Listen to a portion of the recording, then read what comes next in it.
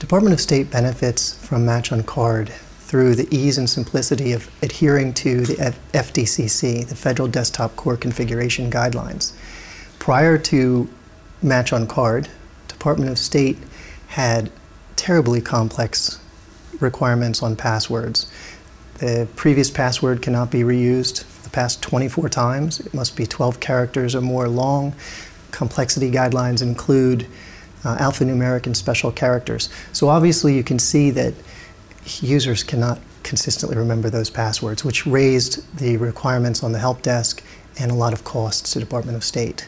By implementing Match on Card, they've reduced the complexity, they've met the FDCC guidelines, and anecdotally, they've attributed a savings of $7 to $10 million per year by implementing this technology.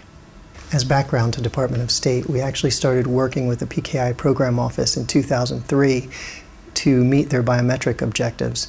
The biometric implementation of Match on Card allows Department of State to meet the FDCC guidelines, adhere to cybersecurity standards and awareness, and to streamline their network authentication.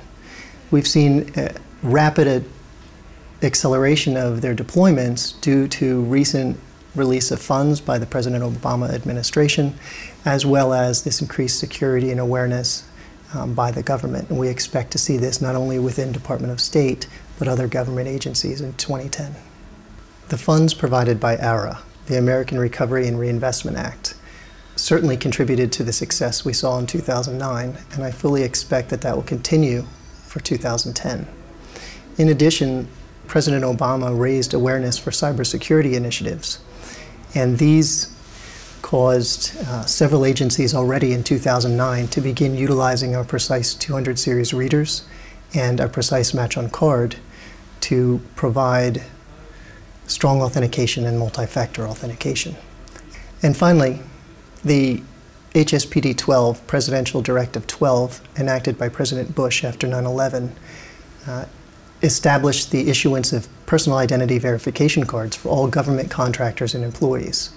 This means that for the U.S., for the first time ever, we have a critical mass of reasonably sized smart cards.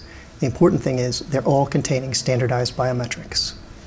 There's several cybersecurity initiatives. The cornerstone of President Obama's initiative is privacy and authentication. Precise Biometrics is well situated to provide this in a flexible way to both commercial and government enterprises. In addition, President Obama's cybersecurity report stipulates the use of NTSC's 2008 report on biometrics, specifying or suggesting biometrics be used for all identity management strategies. The deployment of 50,000 readers obviously raises several complexities and challenges. First, in terms of logistics, acquiring, deploying those readers, but also in terms of the complexity of introducing biometry across several different environments and cultures, all the way from the Ukraine to Thailand. So we have all of these different factors.